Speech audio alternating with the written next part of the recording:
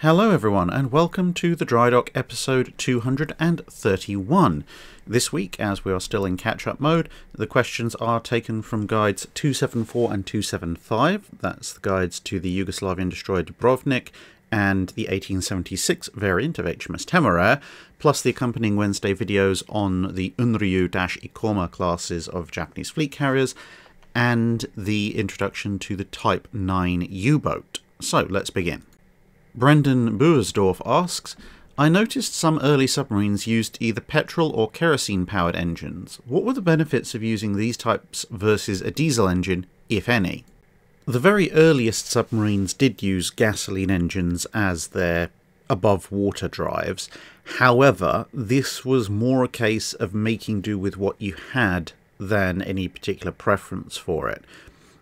The diesel engine, you've got to remember, was a very, very new technology. The very first commercial diesel engines basically weren't even produced until the very end of the 1890s. So given that submarines were entering service at effectively the same time, no one was going to be mad enough to stick a absolutely brand new drive technology into a submarine, even if the engines of that point were small enough and capable enough of producing enough power, because bear in mind early submarines were pretty small. Now, the take-up of diesel engines was relatively quick in certain navies. The French got their first diesel-powered submarines into the water relatively quickly, kind of 1903, 1904, but other nations took a bit longer. So the Royal Navy was still running petrol engines on the C class, and it was only with the D class towards the very end of the 1900s, beginning of the 1910s, that you saw diesel in the Royal Navy. And even the German U-boat arm, surprisingly to some, was also a fairly late adopter of diesel engines. Petrol engines had significant hazards, not the least of which were the fumes, which could build up generally within the submarine and also especially when the sub was running. And of course, gasoline, whilst it's not as flammable as the movies would have you think, is considerably more flammable, especially in vapor form, than diesel is. So there are a lot of risks associated with running a gasoline engine as opposed to a diesel engine. However, as I said, there's questions as to will diesel engines actually work, then there's questions as to are they small enough and powerful enough, because generally speaking a diesel engine, at least at that point, is bigger and heavier for the same amount of power, which in a very, very small submarine has certain implications on what you can do with it. And there's also fuel availability to consider. It's kind of a microcosm of some of the concerns about adopting oil versus coal, and some of the concerns about adopting diesel for large ships in the 1930s and 1940s, as opposed to, at that point, oil. Diesel, again, being a relatively new technology, a diesel fuel distribution network wasn't really set up, whereas gasoline, for all of the various hazards we just described, did at least have some degree of a distribution network going on, even if it hadn't been necessarily for fuel, in terms of large engine fuel, for very long. But there was still a refining process and a certain amount of industry associated with it. But no navy was particularly happy with running gasoline-powered submarines on the surface because, as I said, of the explosive hazards and the flammability, etc., etc. So as soon as each navy thought that diesel technology in their country had advanced to the point where it was reliable enough, they switched over to diesel, and they didn't look back. Niels Larsen asks, U-boats are often used in an offensive position, like hunting convoys or capital ships, but what about in a defensive position, such as if a country had a navy that only existed as a defensive measure? Would it make sense to have U-boats? Submarines being used for defensive purposes are definitely a thing, and initially a lot of the early submarines were exclusively for this purpose, if for no other reason than the very early Holland-derived submarines didn't actually have all that much range. So unless your enemy happened to be almost physically next door, you couldn't go on the offensive with them anyway, unless you did something odd like create a submarine mothership that would take them with you, which they'd also try to do for torpedo boats. But generally, the first generations of submarines were almost exclusively used for harbour or coastal defence. In the early days of submarines, apart from the range issues, this also made an awful lot of sense because there was precious little that surface ships could do to stop submarines from defending a coastline relatively effectively, both in terms of the fact that depth charges weren't invented until a good way into World War One, and of course there's no sonar, so as long as a submarine stays underwater and doesn't get spotted when it pops its periscope up occasionally, it actually doesn't matter whether you have destroyers, cruisers, etc. escorting a battleship. The submarine can still happily torpedo the battleship, and there's precious little you can do about it. Obviously, more ships out there means more eyes, and also the submarine might actually attack something that's not a battleship if it can't get close enough because it's worried about getting run over by an escorting destroyer. But that's a very marginal amount of safety compared to what you'd have later on. Now, the reason I mention that is because as you get to later periods, once you have depth charges and sonar and so forth, then having submarines for purely defensive purposes does become a little bit more difficult, because if your enemy knows that you have a submarine or submarines and they're planning on attacking you, then they are going to try and sanitize the environment that their big ships are operating in by having their escort ships going pinging away madly to make sure that your defensive submarines don't get into that space. And of course, the more and more constrained the operational area the submarine is in, the more and more likely it is to be caught.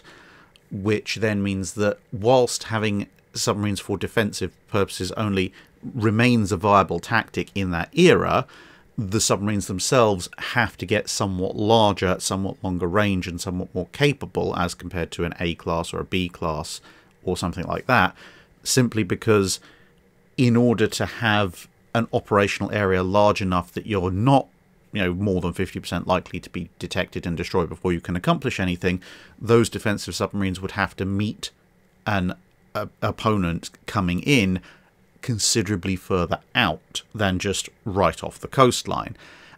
At which point you start to enter a little bit of a grey area of, you may be using the submarines only in the purpose of defending your country, but in terms of their range and operational capability, they could also equally be used offensively. And if you are going to defend your country and you have a submarine with that kind of range, then where do you draw the line between absolute defence, proactive defence, and taking the offensive? That can be a bit of a blurry point, despite whatever your original intentions might be. But in all cases, it still makes sense to have subs.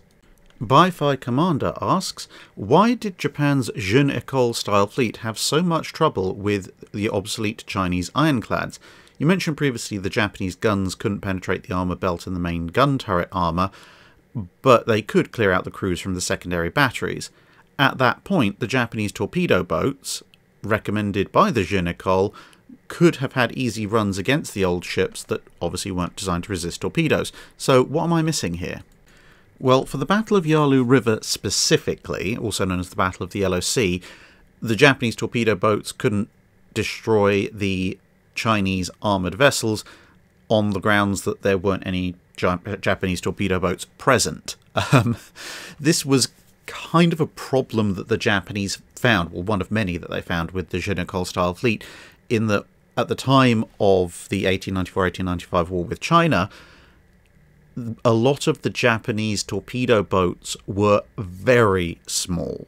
The biggest that they had was maybe 200 tons.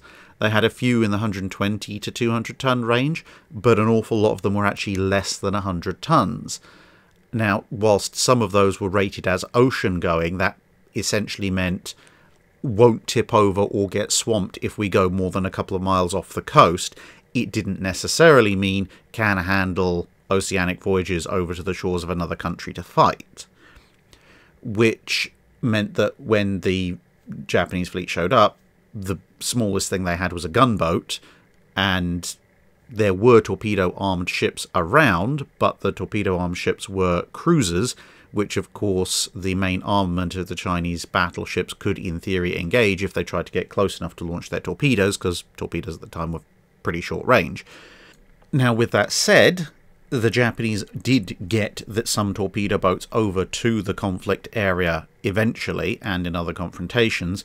So the Dingyuan, I think that's how it's pronounced, was eventually torpedoed by a torpedo boat, but that was at a later battle. And you see this kind of problem even cropping up for the Chinese, because of course they're operating in their home waters, but a number of times when they go out on patrol, they have torpedo boats which are of approximately the same displacement as some of their Japanese counterparts, and even operating off of their own coast, they do occasionally have to curtail patrols or send the torpedo boats back in, because the weather means that they're struggling in the seaway. So if they're struggling, you can imagine what it would be like for the Japanese who are trying to get these things over from Japan. And more broadly, this was a fundamental problem with the Jeune Ecole as it existed at the time that it was advocated for, because torpedo boats theoretically might make for a decent defence at home, although it was becoming very rapidly apparent that even at home had a big asterisk after it, which was, assuming that the sea state is fine and there isn't any particularly bad weather, or even any particularly mild weather, the kind of weather that battleships actually really don't care about, but a 50 to 100 ton torpedo really, really, really does. And as also became evident in subsequent actions during the Sino-Japanese War, torpedo boats of that size, even assuming that they could reach the action and start to make their torpedo runs, being so small, could be disabled by very little fire and even in some cases near misses. Old Richard asks, how many of the pre-1894 pre-Majestic era ironclad oddities survived long enough to be scrapped during Fisher's house cleaning of Victorian leftovers? The surprising answer to some would be most of them. Essentially, as of the year before Fisher became First Sea Lord, every major ironclad that the Royal Navy had built was still around in some way, shape or form, with two broad exceptions. You had the wooden-hulled ironclads, which were a mixture of converted wooden warships and ships that had been purpose-built with wooden hulls to use up timber stocks. Most of those had gone in the 1880s because their hulls had just begun to fail. And you also had Resistance, Vanguard, Captain and Victoria, who weren't present by dint of the fact that for various reasons they'd sunk. Outside of that, literally every single ironclad that the Royal Navy had built was still around, as I said, either as an active vessel, believe it or not, as a training ship, or in reserve. Now, to be fair to the Royal Navy, in 1903, the year before Fisher became First Sea Lord, you did see some movement on getting rid of them. One or two of the, if you like, battleship ironclads were sold for breaking up in 1903, and a reasonable number of the coastal defence ironclads were also sold for breaking up in 1903, the entire Cyclops class, for instance. But that was still a minority of the ships that were present. And then once Fisher comes in, a whole raft of them are obviously either directly sold for breakup during his tenure, or they are put into non-active roles. So quite a lot of them find roles as training ships, accommodation vessels, or in the case of ships like Warrior, basically being turned not even into some kind of vessel, albeit stationary, but turned into something like an oil jetty. And that's how some of them will continue to last past Fisher's tenure into the 20s, but at that point even they start being sold off, because you then have ships of the pre-dreadnought and early dreadnought era that can be used for accommodation ships, etc., and are of course larger and in somewhat better repair at that point. Royo asks, why the Royal Navy tradition of naming ships Temeraire when it's entirely a French word? Was the original Temeraire just so good that it became a core part of Royal Navy tradition? Basically, it's the Battle of Trafalgar and this painting. There was a Temeraire, in terms of ships of the line, there was a Temeraire before the Trafalgar Temeraire, which was the original French third-rate Temeraire, captured and then brought into Royal Navy service as HMS Temeraire. They're going to be saying that word quite a lot in this answer, I think. Now, that Temeraire served for about 2 decades. It did okay, nothing particularly notable. And then in the early 1780s, it was broken up. Then at the beginning of the 1790s, the Royal Navy decided it was going to order some second rates, and one of the names they picked was Temeraire. But I think basically because at that point the Royal Navy was maintaining a minor tradition in the Napoleonic Wars of keeping ships in service that had the names of French ships that they'd captured that they thought they could use. They did change a few names here and there where it was either, as far as the Royal Navy was concerned, hideously unpronounceable or not particularly suitable, but Temeraire was fine.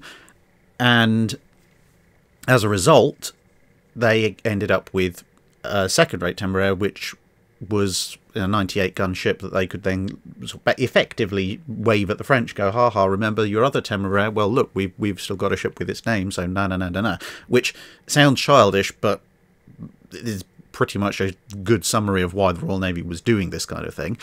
And then you have the Battle of Trafalgar, where, of course, Temeraire comes to the assistance of Victory, which makes it an integral part of both the history and the mythology of Trafalgar, which in turn means that their name is elevated somewhat in Royal Navy parlance. And then you have Turner's painting, which you can see here, when she's being taken to be broken up in the 1830s. And that kind of cements the name into the lexicon of the Royal Navy. And so every so often, when somebody wants to revive the spirit of Trafalgar or just come up with a relatively cool name for a ship, they keep referencing back to Temeraire because it's one of the top-end picks. So, of course, you would have had, if the Lion class first pair had been built, you would have had Lion and Temeraire there, plus obviously all the ones that were built.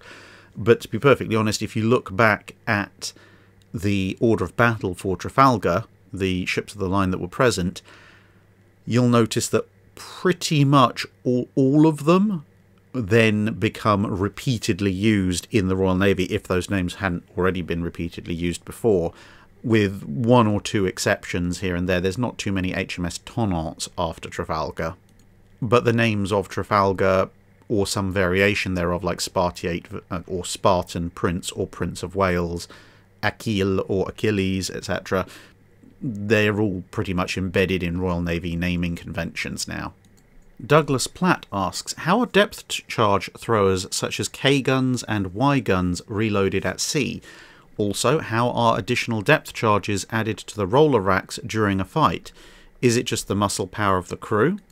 Where possible, no. So here is a picture of one of, I think this is a K-gun being reloaded, and as you can see, they do actually have a small crane system, which, well, a rope and pulley system, I should say, because there's no motorization involved. So technically, yes, it's the muscle power of the crew, but assisted. And as you can see, they are reloading one of the things. Now, this is the ideal situation, and if you see something like the installations on USS Slater or on HMCS Sackville, 2 of the ships that have survived with these installations in place, you'll see that where possible, these kinds of assisting devices are present to help you reload, because a depth charge is not exactly a lightweight object. But nonetheless, there are times and locations where such a assisting device is not going to be present, or it's not going to be practical to use it, and at that point you would have to contend with the fact that a depth charge, at least of the type seen here, weighs around about 200 kilos, so they are pretty hefty things. But they are not outside of the realm of possibility for people to manhandle. Now, it's not going to be a 2-man job. You probably want it to be a 4-man job, maybe a 3-man job if they're particularly strong. And, of course, you have to factor in the ship's going to be pitching and rolling, so it's not going to be just a simple deadlift. But it would be physically possible to reload a K or a Y gun using muscle power alone, if you absolutely have to. So, for example, the working party here, if the mechanism failed, would, in theory, be able to reload the weapon. When it comes to the depth charge rails at the back, you normally try and have as many depth charges on them as possible. So if you were on the verge of running out, that would be more of a concern than the fact you had to reload them, I think. if you're in the middle of an action. But if you had to, they do have one significant advantage over reloading a K gun or a Y gun, which is that the crew would tend to stash a lot of the depth charges that were spare around on the deck of the ship. You can see in the background there some of the wooden brackets that were used to support depth charges, and in that case it's a matter of rolling the depth charges over to the rails and getting them set up on it, which is a lot easier than lifting a depth charge 5 or 6 foot off of the deck. John Jack asks, how did the U-boats deal with saltwater corrosion of deck guns? There are a variety of ways, and a lot of these are common across pretty much any submarine force of World War I and World War II. First step, if possible, is to make your guns out of somewhat more corrosion-resistant materials than perhaps would be necessary for guns on land. The second step, because obviously there's only a limited amount that you can do with that, because the guns still have to withstand the same kinds of forces in terms of breach pressure and the shock of firing, etc. But then once you've done that, if possible, then you can also coat the guns wholly or in part with some kind of corrosion-resistant material, such as chroming them. Then you obviously also paint them, and probably with several layers, and keep that paint going. You obviously put a tampion or stopper in the barrel to prevent water from getting into the barrel itself, which would be very bad because there's not a lot you can do to stop the interior of the barrel rusting. The barrel liner is going to have to be made out of very specific steels, and they don't tend to react very well to water, and therefore the interior of the barrel would also be oiled or greased. And if necessary, then you would also apply oil and or grease to the gun itself. Now, that wouldn't usually, if you had a relatively corrosion-resistant gun that had been very well painted, that wouldn't usually involve slapping the entire gun with grease, but moving parts where the various elements might rub up against each other and rub off the paint, or where there might be, you know, screw threads or something like that, which you obviously couldn't paint because it's already put together. All of those areas would have a heavy and generous coating of grease. And then, of course, there would be regular maintenance when you could. Obviously, you're not going to just pop up every day to maintain the guns, because that would be somewhat hazardous, but you would regularly maintain the guns if you were, say, in a relatively quiet patch of the ocean, or obviously when you get back into harbour. And apart from the constant submersion and pressure issues, a lot of those same issues affect the guns of ships, which is why you'll see guns that had previously been ship mounted, like say the 5-inch guns that US submarines were eventually equipped with, or as you can see here, the 37mm guns that German U-boats were equipped with. They might very well just be taken off of existing ships, or be taken off the production line for existing ships, because they also had, to a certain degree, been weatherproofed, because they have to withstand the saltwater environment as well. And you can see how successful those measures were by the fact that, well, here's a pair of 37mm guns from U-534, which have had very minimal cleanup and spent more than half a century on the bottom. But as you can see, whilst they have rusted a bit, they are still very, very recognisable as 37mm guns, and if they were cleaned up a little bit, they probably could be made fully operational if you could get a license for that, whereas a lot of other steel objects that have been on the bottom of the ocean for 50 years will be mostly rust by volume at this point. The Jugatron asks, what was the interplay between design and engineering in the development of the battleship, dreadnought, super dreadnought and fast battleship? Could any of these have been built years before their historical deployments, except that naval design bureaus seem to like conventional or evolutionary designs? So could we have seen a design like Dreadnought in the 1890s, or a classic pre-Dreadnought in the 1870s, just without quick-firing guns? If we ignore the range issue, which is another factor in the development of the Dreadnought, because long-range, longer barrel weapons meant that you could actually now engage, along with obviously rangefinders, far beyond the distance of the secondary batteries. But if we hand wave that aside and just look at, was it physically possible to build something that looked like a dreadnought, albeit with shorter barrel guns, before dreadnought came about, or was it possible to build a pre-dreadnought in the ironclad era?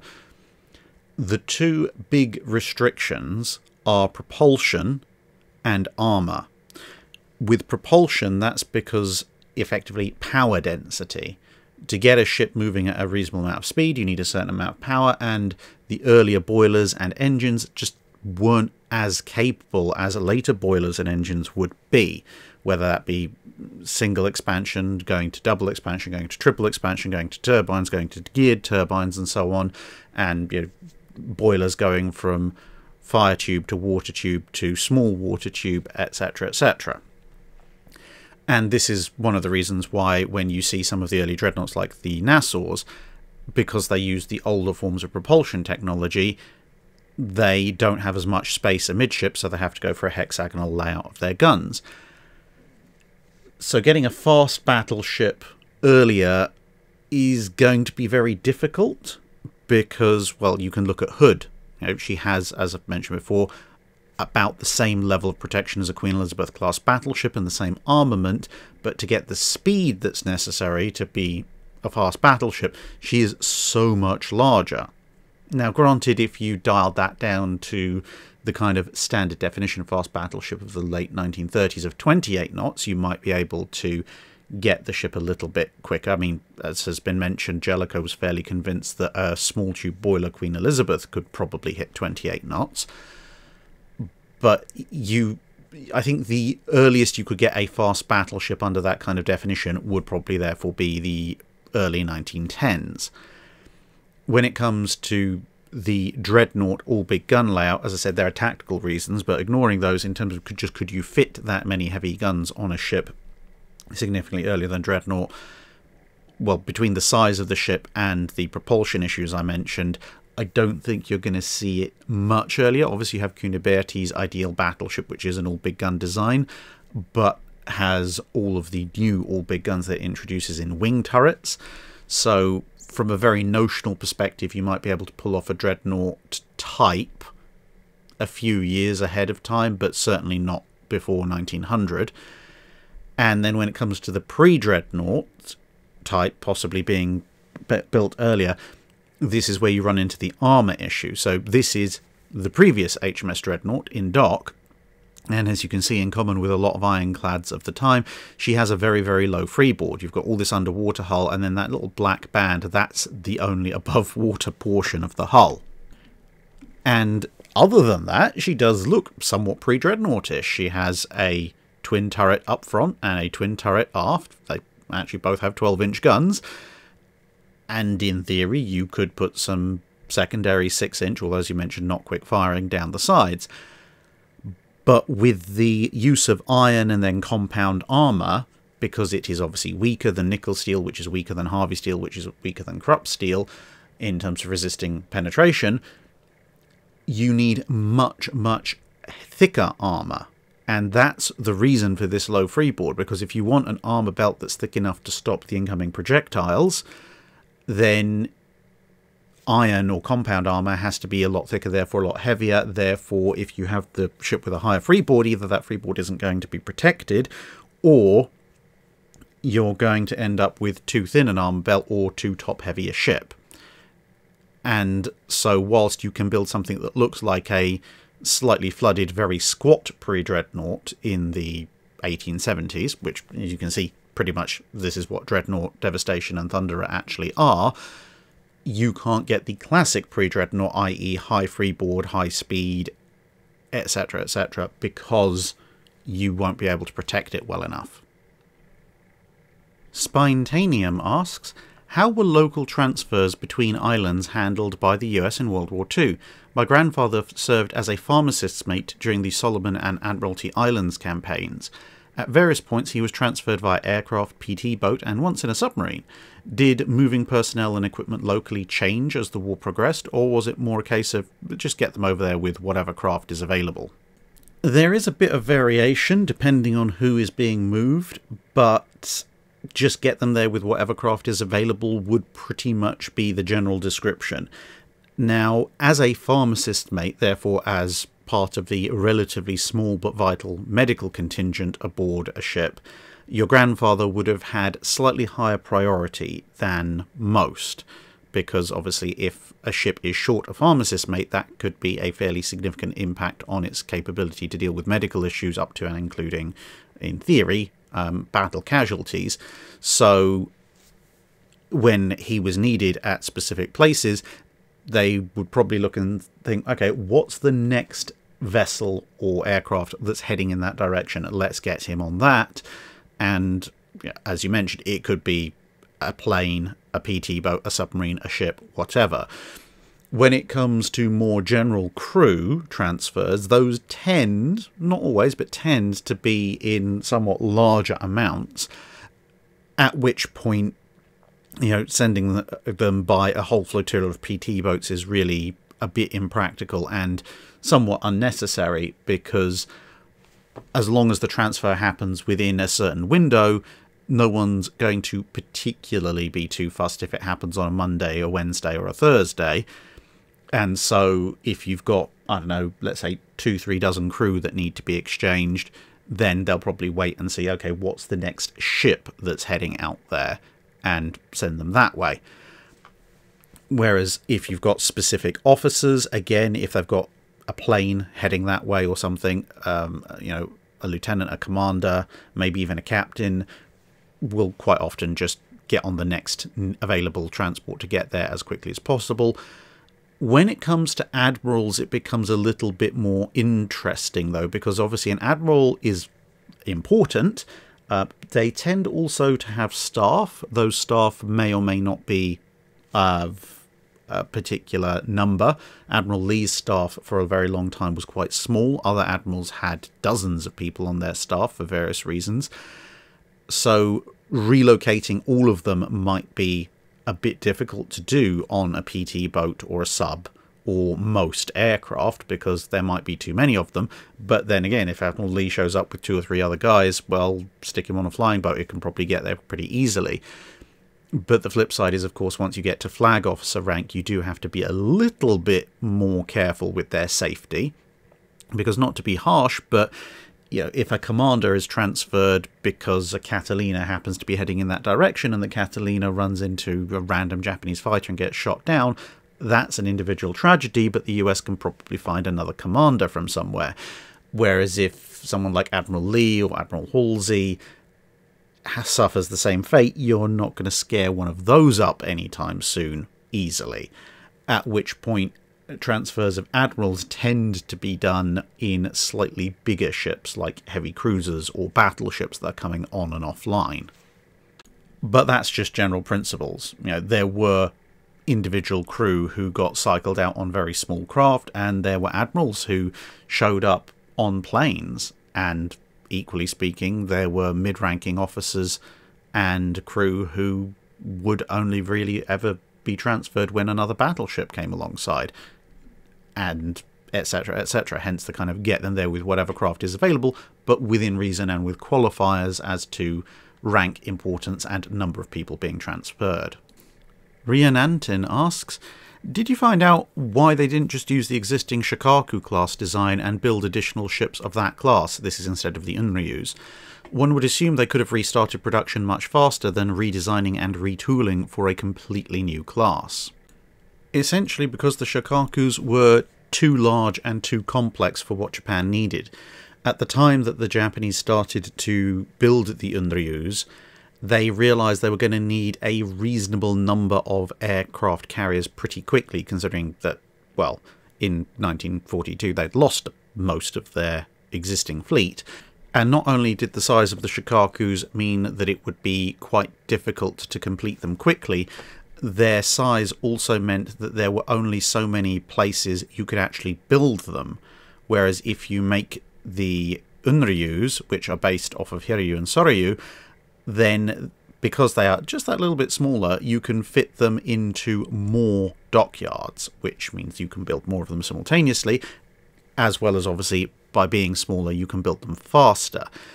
And if you look at the Shikaku and Zuikaku, okay, it's peacetime, so maybe there wasn't quite the level of urgency involved, but it did take just over 3 years on average to get a Shokaku class from keel laying to completion.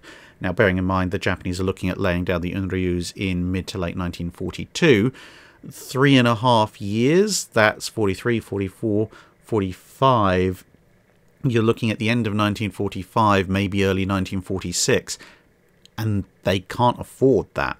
Even if you cut about 6 months off of that for wartime urgency, you're going to get a few large carriers in early 45, maybe late 1944 if you're really, really lucky.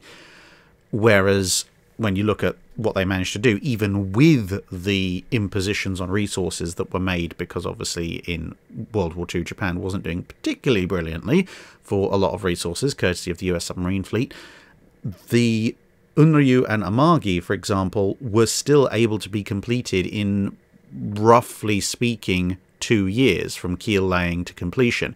Katsuragi as well.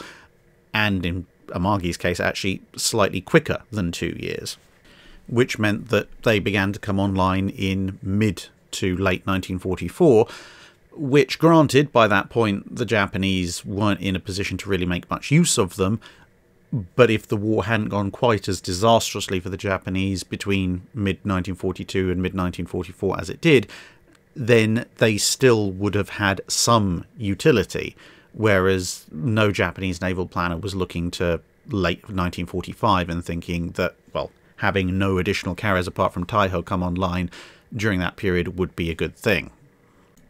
Plus, with the losses that the Japanese carrier armour had suffered during 1942 when they were planning the Unryus, they also had to consider the fact that it was relatively likely that they would lose a reasonable number of these carriers relatively quickly, at which point it would be better to have slightly more, even if they were slightly individually less capable carriers, as opposed to putting all your eggs in a few Shokaku-shaped baskets and potentially getting them all knocked out again in a major battle.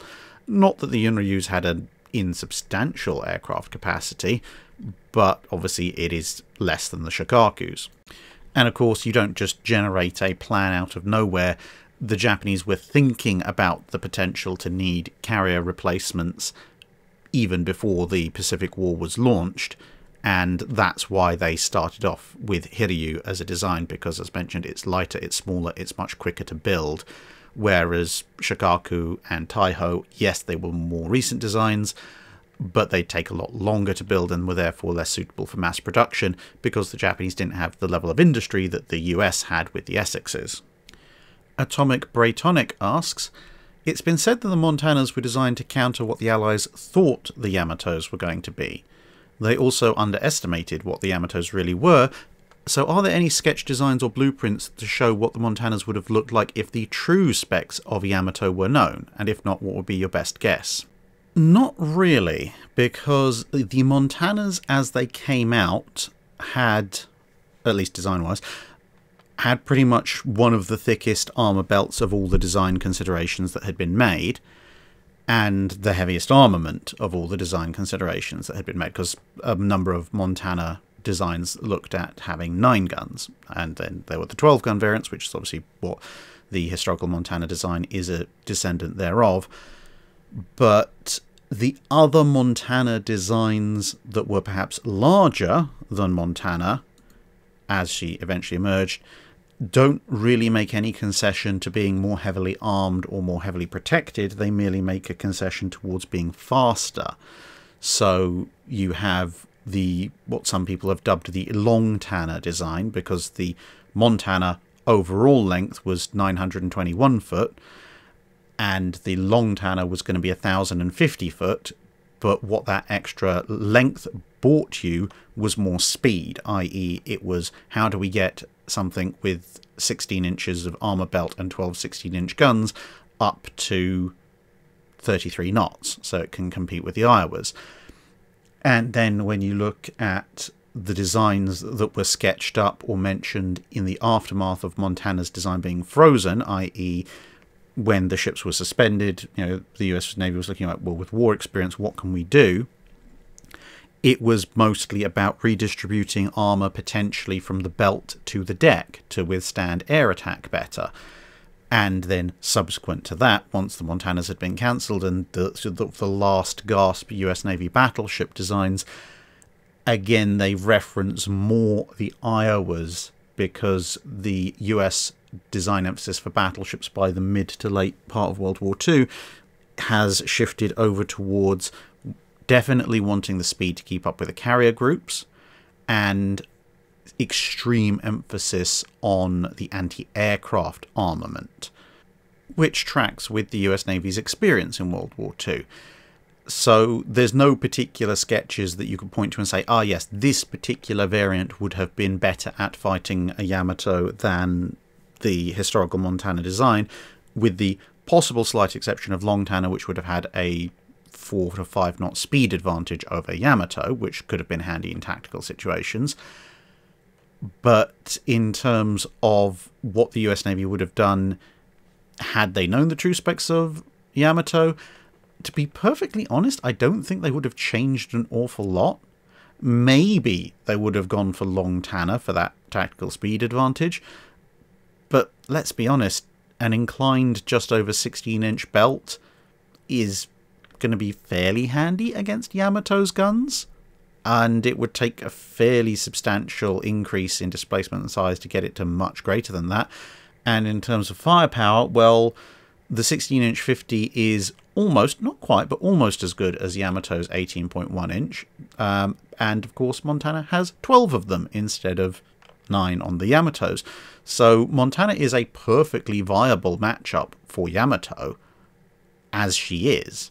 There are tweaks here and there which you might be able to do to give her a slightly greater advantage against Yamato, but there's nothing about Montana that is deficient compared to Yamato. Smokey the Bear asks, Japanese spotter-observer planes used coloured flares to mark, it is thought, the location, course and speed of the cruiser group in attacks that sunk USS Chicago in World War II. Books like The Battle of Surigao Strait note that Nishimura's float planes were extremely well utilised. Do you know of any reference that covers the topic, including what the different colours meant?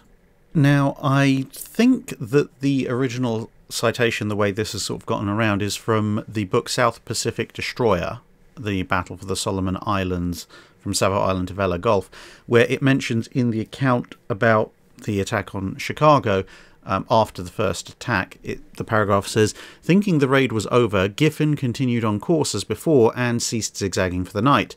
As the darkness deepened, white float lights could be seen on the water on both sides of the formation, while red and green float lights were sighted on the surface ahead, apparently marking the location and course of the American formation. Finally, a yellowish parachute flare appeared in the sky ahead and descended slowly.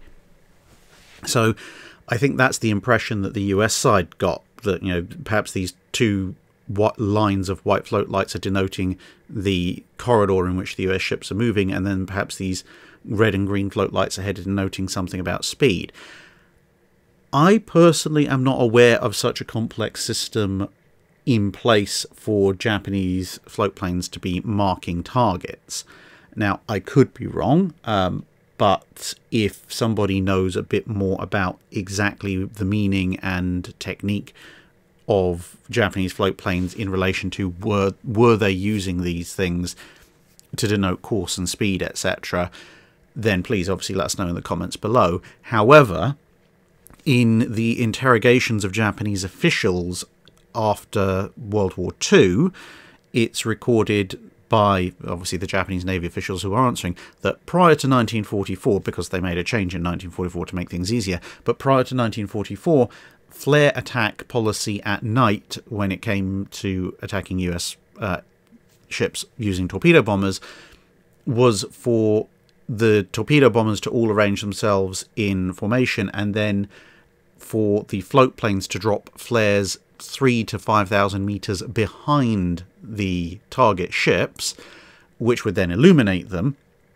and that would then allow the bombers to approach from the darkness with the targets backlit, which they would then drop their torpedoes on. Now, that doesn't make any mention, the interrogation, about float lights and flares being used to indicate course and speed, etc. All I can surmise is that the float lights were perhaps being dropped by the float planes in order to give them some rough idea about where the US ships were, which would then mean that when it came time for the torpedo bombers to launch their attack, the float planes would relatively easily find where exactly they needed to drop the flare, which obviously is indicated at the end of that paragraph, this big yellowish parachute flare, in order to properly illuminate the targets for the attack. So my feeling would be that it's not so much an indication for the attacking torpedo bombers themselves and more of an aide-memoire to the float planes, so that when the torpedo bombers signal, okay, yep, we're ready to go in for the attack, or the float plane commander decides it's time for the attack, whichever one is applicable, then the float planes can go, right, okay, that's roughly where they are now. We can maybe see the lights of these float lights reflecting off of the hulls or being obscured by the hulls as they move through the water, and so we need to drop our flare here. That would, that would be my surmisation, my guess, I suppose you could call it. But if anyone knows specific details about how the Japanese used flares, if they did use them in a more complex way for coordinating air attacks at this point, then let us know, because we'd all like to know. Chief Eyeroll asks, what were the main hunting grounds of American and French privateers during the American Revolution? For the Americans, did that change as the war went on? The two areas of operations were very different. So French privateers basically got on with the same activities they tended to get on with during any of the many wars with Britain during this time period, and they would privateer and raid wherever they reasonably could. Usually this was the mid-ocean, but along specific trade routes. They were also relatively active in the Indian Ocean, and they had to kind of strike a balance, because obviously there's no Suez Canal at this point, but there were certain areas like some of the South American ports or round the tip of South Africa, and obviously the western approaches into the UK, where you could guarantee that there would be significantly more shipping, and therefore, you know, a greater chance of running into something worth having. The flip side of that was, of course, that the Royal Navy knew exactly where those places were as well, and so the greater the concentration of shipping, the more likely you were to run into convoys, and the more likely you were to run into Royal Navy ships which were patrolling looking for the privateers. So French privateers tended to just be generally across the world, occasionally darting into more heavily trafficked areas and otherwise looking for ships just travelling on the high seas generally, depending on the strength of the British response at any given time. The American privateers, however, were somewhat different. For a start, a lot of American privateers in the early part of the American War of Independence were fairly small ships, so they couldn't actually go that far anyway. And also, they had the lucky fortune of course, because the American Revolution or American War of Independence was being fought on what would later become US soil, it meant that the British were sending a lot of very heavily loaded, very valuable supply ships to America. Okay, trade, perhaps not so much, was going on during that period, but there were lots of ships loaded with valuable military supplies as well as more general, you know, food, etc. And because the Americans knew that these ships had to enter certain ports, whether that be Boston or New York, etc., then they could patrol off the coast, look for these ships, and try to grab them. And they were fairly successful in some of those captures, which had, you know, a double advantage for them, or maybe even a triple advantage, because they didn't have to go very far. So that was good. So that meant privateers could outfit smaller, cheaper craft, which meant more people could get involved.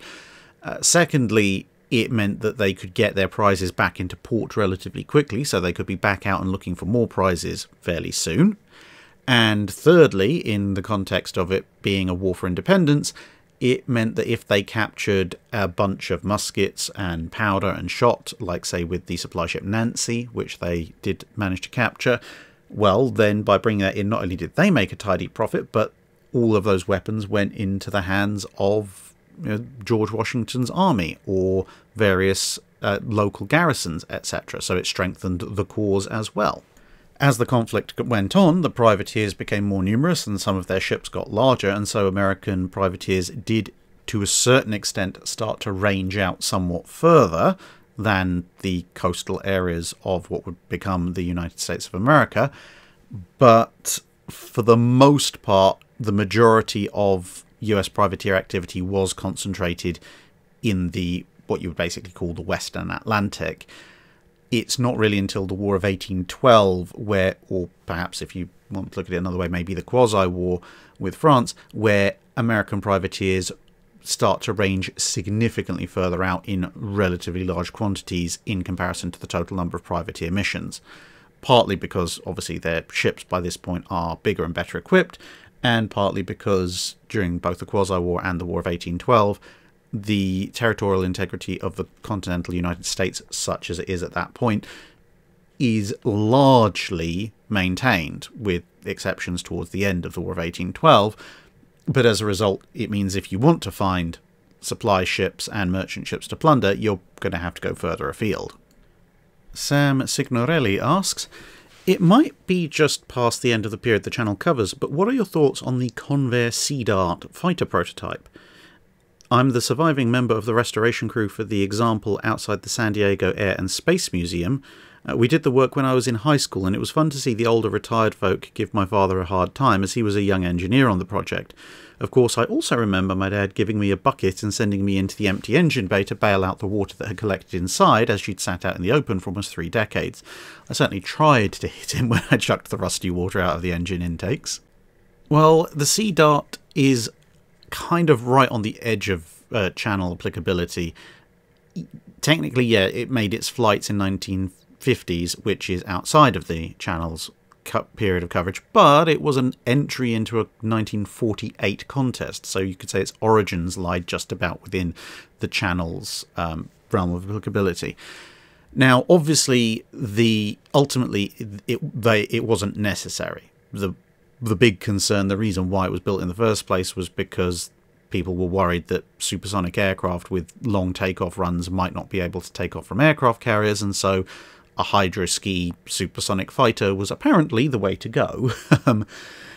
Saunders Roe, who had developed a flying boat fighter, seemed to have agreed with Convair, because the next generation of design that they came up with, although they didn't build a prototype in the end, was the P-121, which was also a hydroski fighter, because it meant that you didn't have to make too many concessions in terms of the hull of the aircraft to the fact it was going to be on water, which you, of course, did have to with a flying boat design.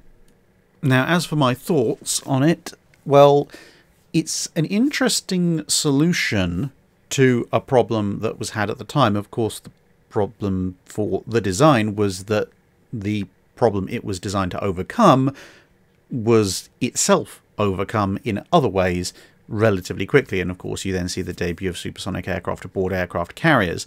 So by the time the prototype and subsequent aircraft are being tested, it's already got to a point where even the relatively minimal compromises you need to make for a hydroski fighter as opposed to a flying boat hull fighter are no longer necessary. So in some ways, albeit not quite as disastrously, the hydroski fighter is a bit like the K-class in that they're designed to address a very, very specific problem, and theoretically they do so, but by the time they are actually ready to go, the issue they're supposed to solve has either gone away or has advanced to a point where they can no longer solve it. Plus, of course, the very big elephant in the room, which nobody seems to have thought about with either flying boat or hydroski fighters, is that it all works fine and well and good when the seas are relatively calm, but such aircraft would rapidly become inoperable, either in terms of being unable to take off or being unable to land, in sea states that are significantly below what an aircraft carrier could actually operate in. So, you know, it's all, even if for arbitrary reasons it proved impossible to operate a supersonic aircraft off of an aircraft carrier, a hydroski supersonic aircraft would only be fine when the weather's nice, and then once the weather becomes bad, then the subsonic aircraft would rule, because they're the only ones who can actually get off the ground, or off the flight deck in this case. Although I must admit, some small part of me does want to imagine a gigantic hydroski fighter tender with numerous cranes on either side, lowering schools of these things into the water, and then when an air alert sounds, you suddenly see hundreds of little contrails, or would they be booster trails, along the sea as, you know, squadron after squadron of these hydroski fighters suddenly rise up into the skies. Dr. W.A. asks, Fleet Admiral William Leahy was the first US officer appointed to 5-star rank, yet he isn't mentioned often. Who was he, and how did it happen that he was promoted first ahead of, in order, Marshall, King, MacArthur, Nimitz, Eisenhower and Arnold? So I have a feeling I have talked about him before, but briefly speaking, he was the senior-most military officer in the United States during World War II, because you had King, who was obviously in charge of the Navy, you had Marshall, who was in charge of the Army, and you had Arnold, who you mentioned, who was in charge effectively of the Air Force, albeit it hadn't quite become the Air Force at that point. It's still the Army Air Force, but nonetheless, Leahy was recalled by the President to be his effectively personal advisor dash strategy maker, and therefore, although he technically was not the supreme commander of all US military forces, he did sit above King, Arnold and Marshall. And so the reason you don't hear about him too much is that whilst obviously the other three were specifically in charge of their branches of the military, and then their subordinates like Patton and Halsey and Nimitz, etc., were all off, you know, actually conducting active campaigns, Leahy was by and large mostly back in the United States itself, in Washington, relaying, strategizing and talking with people, which doesn't tend to get quite as much mention in the history books as, you know, people who are leading fleets into battle or coordinating grand strategy in the Pacific in a more direct frontline role like Nimitz. But because of his role as being the senior most officer, it meant that when the 5-star rank was created, he would be the first one eligible. And that's not just in terms of the position he held at the time, but if you want to look at Annapolis graduation dates, of the 4 fleet admirals who would be created, you actually have Leahy as the most senior. He's also, technically speaking, the only fleet admiral to have graduated in the 19th century, as he left Annapolis in 1897. Then Ernest King obviously graduated from Annapolis just after the turn of the century, so he was next in line both in terms of seniority in the Navy and in terms of his Annapolis graduation date, and of course he was the immediate subordinate of Leahy.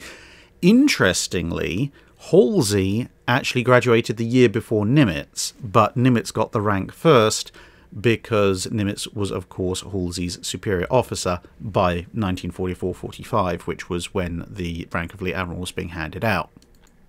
And finally, for this week, we have TXK234, who asks, do you think the tender Akitsushima was effective with only one flying boat as her entire air complement?